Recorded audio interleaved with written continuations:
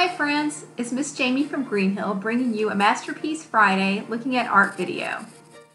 This week I've been thinking about home, and when I think of home and art, I think of Richard Fennell. Let's look at some of his work together. Today we're going to learn 3 important art words: portrait, landscape, and interior. This is Richard Fennell. Is this a photograph of him? You're right, this is not a photo. Can you tell us what was used to make this picture? If you said paint, you were right. When you create a picture of a face, it's called a portrait. This is actually a self-portrait of Richard Fennell. That means he painted a picture of himself. Let's look at another painting. What do you see in this painting? Do you see a house? Where is the house? Is it in a city? This type of picture is called a landscape. Some landscapes only show natural things like trees, mountains, or even the ocean. Many of Richard Fennell's landscapes feature buildings. He really likes to paint older houses. Let's look at another one of Richard Fennell's landscapes.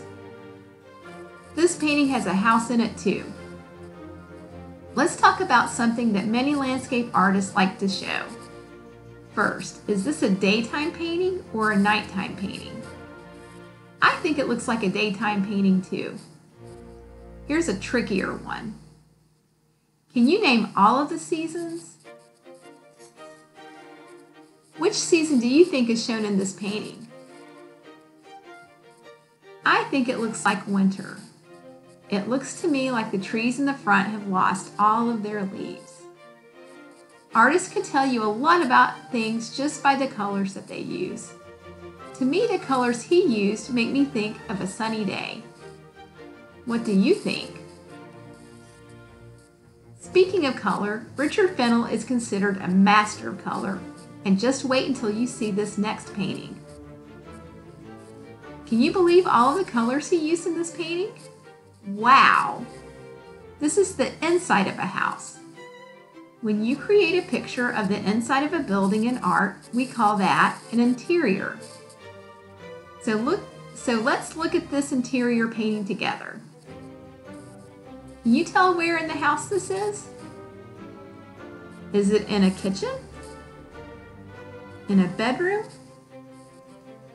One thing I think is really neat about this painting is the way he showed both the upstairs and the downstairs at the same time. Have you ever created a picture of your house? We'd love to see a picture of your house, and if you've made one, send it as a JPEG to greenhill@greenhillnc.org or hashtag it virtualgreenhill, and we will put it in our brand new online kids gallery. Thanks for looking at art with me today.